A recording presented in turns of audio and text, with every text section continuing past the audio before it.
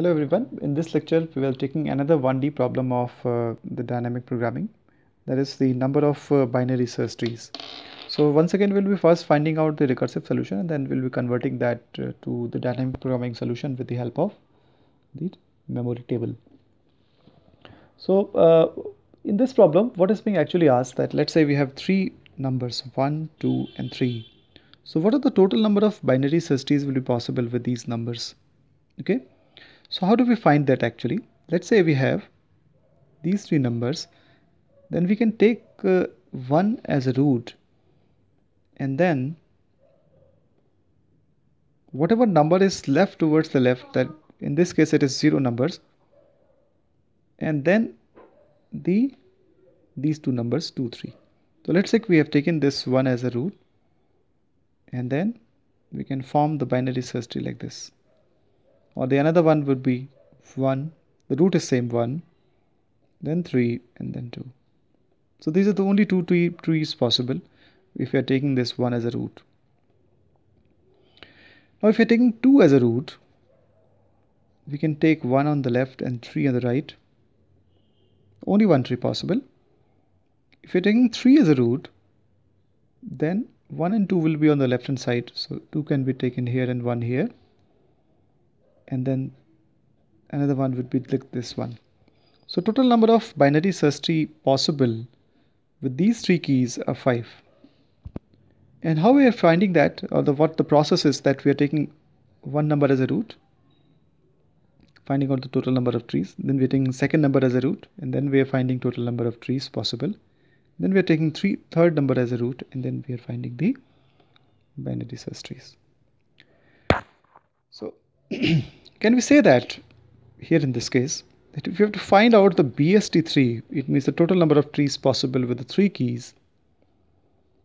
If we are taking this first key as the root, number of elements which are remaining on the left are 0. So the total number of trees possible on the left hand side, and then the total number of trees possible with the keys on the left hand side, we are remaining with 2 keys on the right hand side. Can we say that if you have selected first number as a root, the total number of trees possible on the right hand side would be with the 2 keys, and let us multiply these two. Okay. Now let's say we are taking second number as a root node, second key as a root node. So the number of elements on the left hand side of this will be 1. So we are finding the total number of binary search tree with one node. And on the right hand side also we have one key. So we'll be finding out the total number of tree possible with the one key, and we'll multiply these two.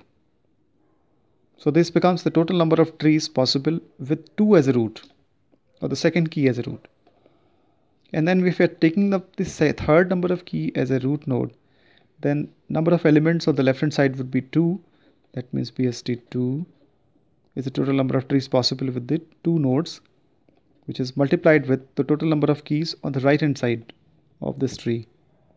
So there is no key, so that will be BST0. Okay, and if we sum all these three, this one with this one and this one, this will be total number of trees possible with the 3 keys. Okay, so the definition of the binary tree says that a tree can be null also. It means the null tree is allowed. That means if we have the 0 number of the keys, that is counted as single tree. Okay, so the value of BST0 can be taken as 1. So BST0 is 1. And obviously, if you have the single key, the number of tree possible with the single key will also be 1. Okay, with a single key, that means there is only one node tree possible. What about BST2? So for BST2, let's do it by this method only, for the BST2. BST2 means we have the keys 1 and 2. If 1 is taken as the root, there is no tree possible. There is 0 number of keys on the left. Only one possibility is this one. Okay. If we take second number of key as a root node, then only one tree possible will be on the left hand side with the key 1, and there is no node on the right hand side. So 2 trees are possible. Okay. Now what we have done here, that we have taken the first key as a root. That means on the left hand side we will be remaining with 0 number of nodes. On the right hand side we have one node. So the tree is possible with the 0 node and tree possible with the 1 node it multiplied. And then if you're selecting the second node as a key, as a root node, on the left hand side we remain with 1 node. That means we'll find out the number of tree possible with 1 node. And on the right hand side we have only 0 keys, no keys in fact. So the total tree possible will be BST 0. Let us multiply these two. And then we will add these two. Okay, so the BST 0, we have already found this is 1, BST 1 is 1, BST 1 is 1, and BST 0 is 1. So 1 into 1, 1 into 1, added together, this becomes 2. So total number of trees possible with the 2 keys is 2. Putting all these values here, where we have found the number of binary search tree with 3 nodes, 3 keys actually. So BST 0 is 1, BST 2 is 2, BST 1 is 1, BST 1 is 1, BST 2 is 2, BST 0 is 1. So 1 into 2, 2, plus 1 into 1, 1, plus 1 and 2 into 1, 2. So this is total number of trees possible are 5. Okay. So here what we are doing that, we are changing the root nodes. Okay. We are iterating the root node and then we are finding out how many trees are possible with that particular root node. So can we say that the BST n is equals to, if you are taking ith node as a root node, then the number of keys remaining on the left hand side would be I minus 1, and the number of keys remaining on the right hand side would be n minus I. How so? Let's say we have taken this first key as a root node here. So I is 1. So number of trees on the left hand side would be, number of keys on the left hand side would be 0, I minus 1. And on the right hand side there are 2, that means 3 minus 1. So number of trees on the left hand side I minus 1 and number of keys on the right hand side n minus I. Let us multiply these two. And this I will be iterated starting from the first key to the end key, and we will sum all these. So every key is selected as a root node sometime or the other. So for I equals to 1 to n, BST I minus 1 multiplied with BST n minus I, where I is iterating. Okay. Now we are writing the recursive solution. We have already found the base conditions here. So we have to find out the BST n. This will return an integer data item. The base condition, if n is 0, then we will return 1. One tree is possible. Else, if n is 1, in that case also return 1. With one node, one tree is possible. Else means neither n is 0 nor n is 1. In that case, we will be iterating the root node and we will be finding the total number of trees. Okay, so for iterating the I, we will take the loop for I equals to 1, I less than or equal to n, and I plus plus.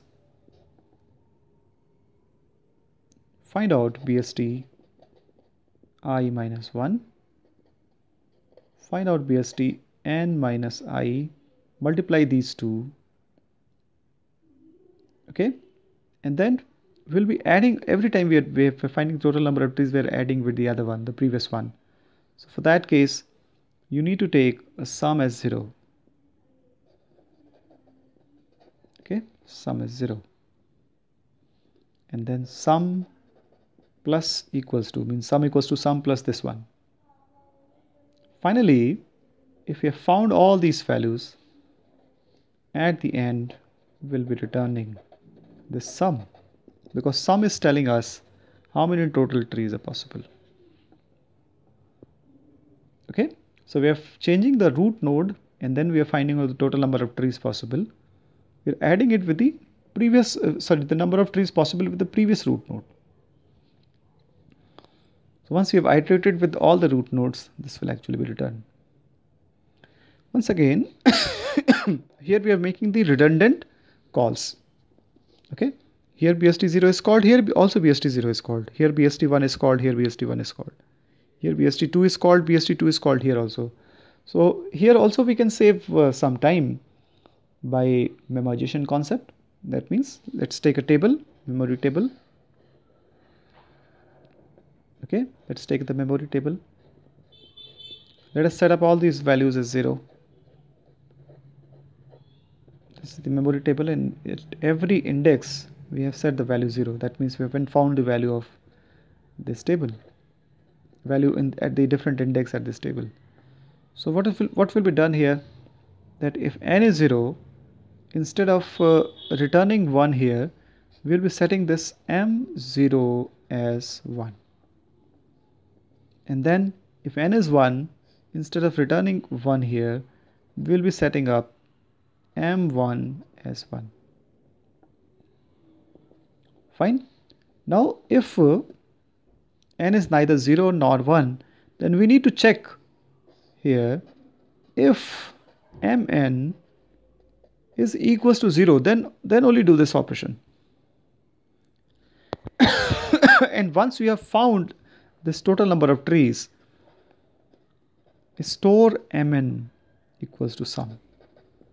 Since you have already found these values, set the value at nth index in the memory table as the sum.